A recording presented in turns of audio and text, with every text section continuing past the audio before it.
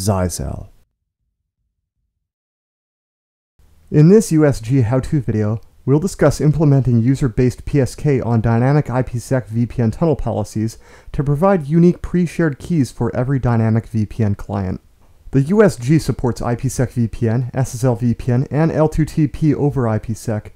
Although the latter two methods inherently support granular access by user, ipsec typically does not. In the past, when using the USG as a VPN gateway for multiple dynamic VPN clients, all the clients were required to use the same pre-shared key for the VPN security agreement. If, for example, one of those clients left the company or franchise that used the VPN policy, the PSK might need to be changed for the SA and all associated clients to ensure only authorized clients could access the VPN. In the latest USG appliances, we support user-based PSK for ipsec VPN.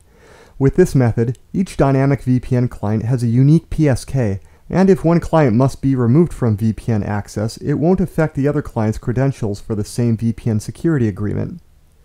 Before we begin, understand the setup of user-based PSK. The USG will be acting as an ipsec gateway for several clients, so the VPN connection must be initiated by the clients, not the USG. User-based PSK is only supported by IKE version 1 using aggressive negotiation mode. Also, the USG only supports the local user database for user-based PSK. This means you'll need to create a local user account directly as a USG user object for every client that needs to connect, and then put those users in a local USG group object. Let's start by configuring the ipsec rule on the USG, and then looking at what you'll need to do for the ipsec clients to make user-based PSK work. Connect to the USG's LAN port and point your web browser to its management IP address. The default IP address for the USG is 192.168.1.1. If using the default self-signed certificate on your USG, your browser may present you with a security warning, but it's perfectly okay to proceed. The default username is admin, and the default password is 1234. If you're still using the default password, you'll be prompted to change it and will have to log back in using the new password.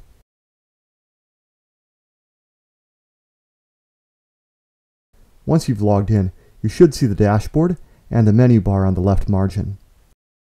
First, go to the Configuration, Object, User Group menu and add a new user as an account for your first ipsec VPN client.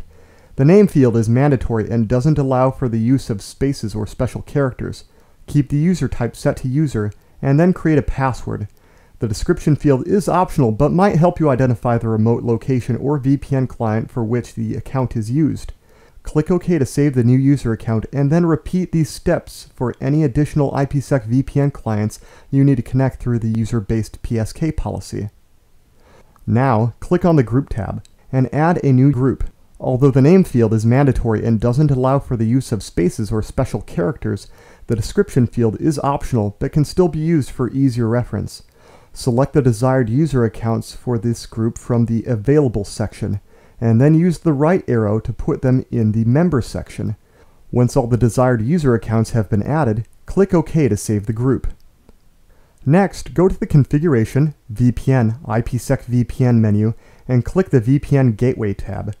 Add a new policy or edit an existing IKE version 1 policy by double-clicking on it or by selecting it and clicking the Edit button. First, enable the policy and give it a VPN gateway name which doesn't allow the use of spaces or special characters. Remember that the user-based PSK feature will only work on IKE version 1 selected in the IKE version section. In the gateway settings, select the My Address setting appropriate to your USG, but set the peer gateway address to dynamic address. In the authentication section, select user-based PSK and select the user group you created in the previous steps. In the Phase 1 settings near the bottom of the menu, remember to set the negotiation mode to aggressive, otherwise the user-based PSK function won't work. If you need to alter any proposal, key group, or other advanced settings, click on the Show Advanced Settings button in the top of the pop-up menu to do so. Click OK to save your gateway policy. Finally, you'll need to create a connection policy by clicking on the VPN Connection tab and either adding or editing a connection policy.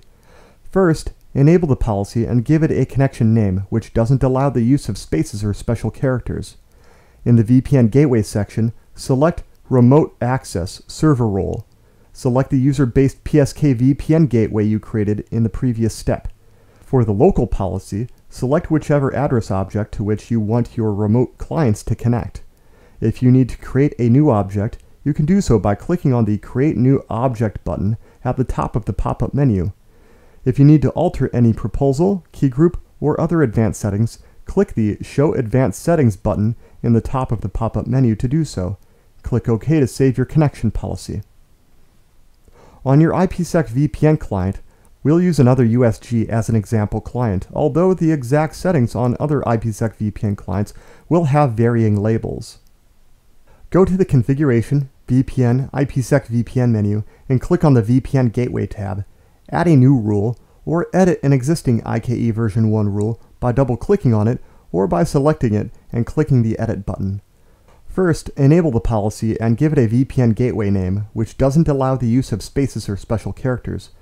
Remember that user-based PSK will only work with IKE version 1 selected in the IKE version section.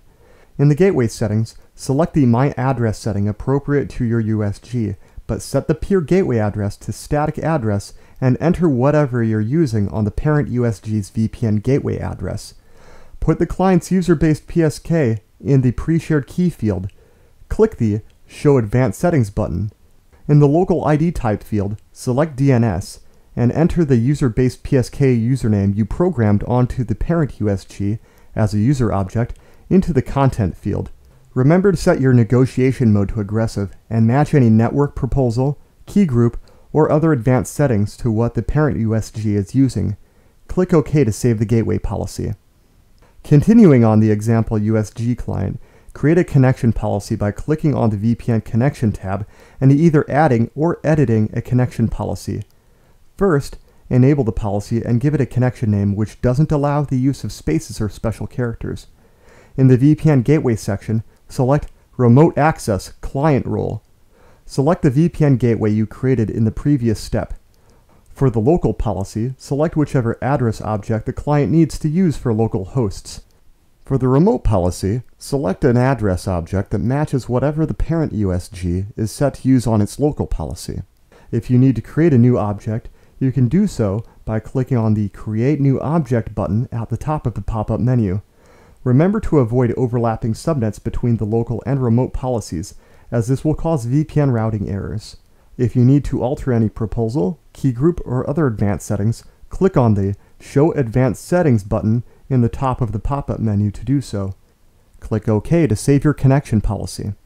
Once you create your VPN policies on your parent USG and dynamic ipsec clients, you should now be able to have all your dynamic clients be able to connect to the ipsec VPN using their own unique usernames and passwords for easier administration and better security. For more USG how-to videos, see our YouTube channel at www.youtube.com/Zyxel USA.